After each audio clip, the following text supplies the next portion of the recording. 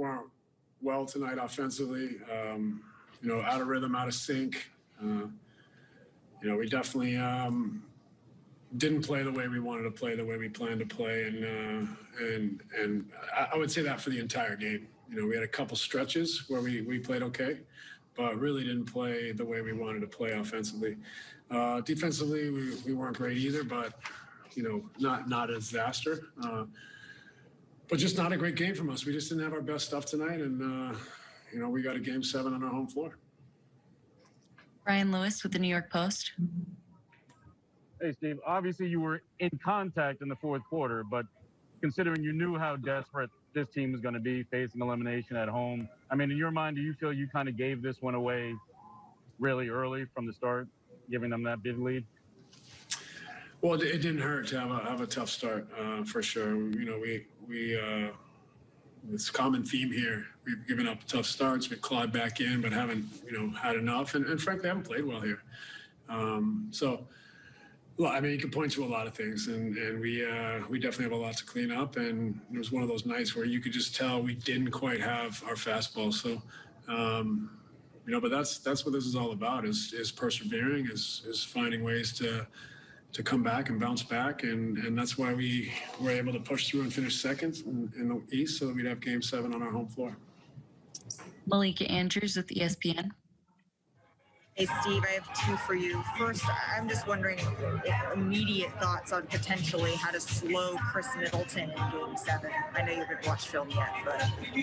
I mean, obviously, we kind of let him out of the bag tonight. We just got to play better. I mean, we put him on the line when we didn't need to. We gave up a couple open shots in transition and in on offensive rebounds, things like that get someone going. So, we got to take away some of those situations.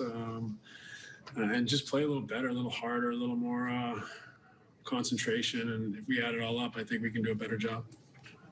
Secondly, at least to my eye test, James looked to do what you said, feel like maybe he had tested it out and he knew what his limitations were and looked more comfortable. How did he appear to you comparatively? Yeah, I mean, clearly he made some shots.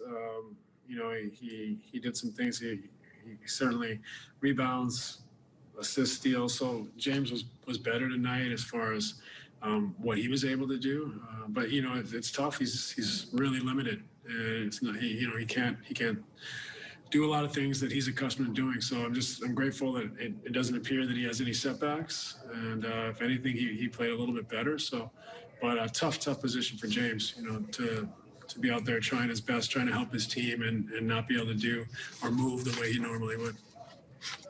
Alex Schiffer with The Athletic. Hey, Steve, I have two as well. It seemed like there were multiple times during the game where you guys would get within striking distance, make it 2 possessions, 5 points or so, and then they would go on that big lead, as Greg said. Do you chalk up maybe it being the energy exerted to get to that point as to them getting that big run right after, or maybe something else that led to that? I would say that's fair. We didn't look like we had a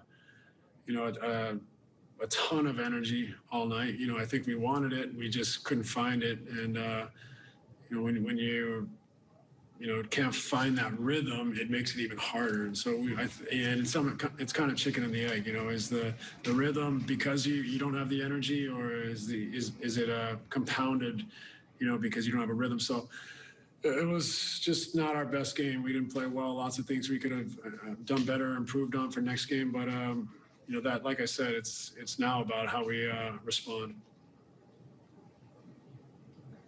And then just the 3-point shooting, 9 for 30. You talked about not playing your best offensively. It seemed like you guys still got some decent looks throughout the game. Do you like the shot selection? Do you think some of those were forced at times?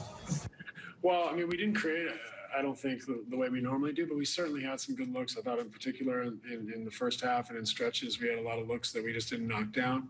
But overall, I didn't like the way we played offensively. Like I said, we just looked a little slow, a little stagnant, and got away from what we do best. But that's sometimes how it rolls in the playoffs, ups and downs. You have a great game, you come on their home floor, and things look different. And now we get to go back to our home floor and hopefully play our best game in the series. Jared Greenberg with Turner. Coach, you've talked a lot about the newness of this team and finding out about who you are throughout the course of this series. How much of those offensive struggles tonight would you attribute to that lack of chemistry that this team has?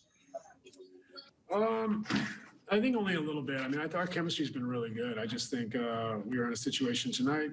Guys were, I think a little fatigued. We didn't have our best stuff, and we just, we're facing maybe a few too many things that were going against us, in the big picture.